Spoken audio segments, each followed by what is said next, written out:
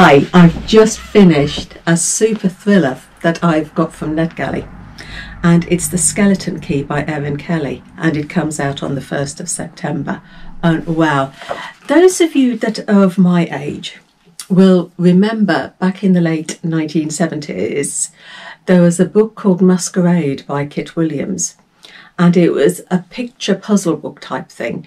Somewhere in Britain he had buried a jewelled golden hair, and the whole of this book with pictures was a clue to where to find this hair, and it inspired so many people hunting for this hair. It was eventually found, I think 2 or 3 years after the book was published, if I've got that right, but yeah, whatever. This book takes that as a springboard, and we have Frank Churcher, who created a book called The Golden Bones. He took a folk tale that his wife used to sing and turned it into a puzzle book, the same way that Masquerade was. And rather than have one item, the folk tale is about a woman whose husband dismembers her body and scatters her bones. And so he had golden bones created, which he buried in different parts. And so people became bone hunters. They were hunting for a skull, they were hunting for ribs, they were hunting for a pelvis, they were hunting for all these little golden skeletons. And it became an almost obsession, because people wanted Eleanor, who was the woman in the folk tale, Eleanor to rise again, and she could only rise when every part of her had been found. And it became such an obsession that with one bone missing, Frank's daughter was attacked because they wanted her bone. And she survived, because the book is predominantly about her, and this all happens at the beginning of the book, so I'm not giving any spoilers away.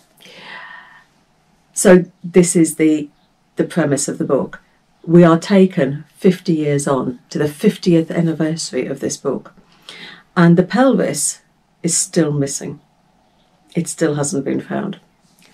But what Frank is doing at the 50th anniversary, he's relaunching the Golden Bones for the digital age.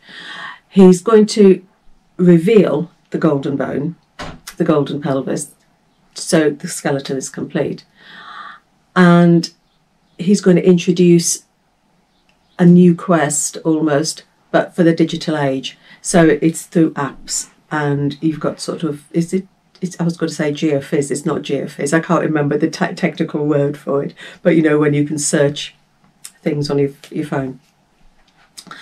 So that is the premise of the story, but as it's a thriller, it doesn't quite happen that way, and we have murder, we have secrets, we have twists, we have a puzzle that we can't, we struggle to solve, and the police struggle to solve, and it is super. It is really super. I got turned in different directions because you've got so many characters. You've got Frank Churcher and his wife Cora. You've got their son and daughter Dom and Nell. You've got Lal, who has been with Frank for years. He is part of Frank's history as well. He sort of didn't so much help to create the Golden Bones back in the day, but the families are really close. They live together. There's Lal and his wife Bridget and their daughter Rose, and then you've got the grandchildren as well. So you've got all these characters, and then you've got the bone hunters as well, who have been searching for this golden pelvis for years and years and years and years, and you are thrown in all sorts of different directions. Ultimately, I suppose it's a story of abuse and betrayal, the value of family, and also fame, the desire to have fame at any cost. a brilliant tale. Comes out on the 1st of September. A real page turner, a real puzzle, and another winner from Erin Kelly. So, The Skeleton Key. Take care. Happy reading.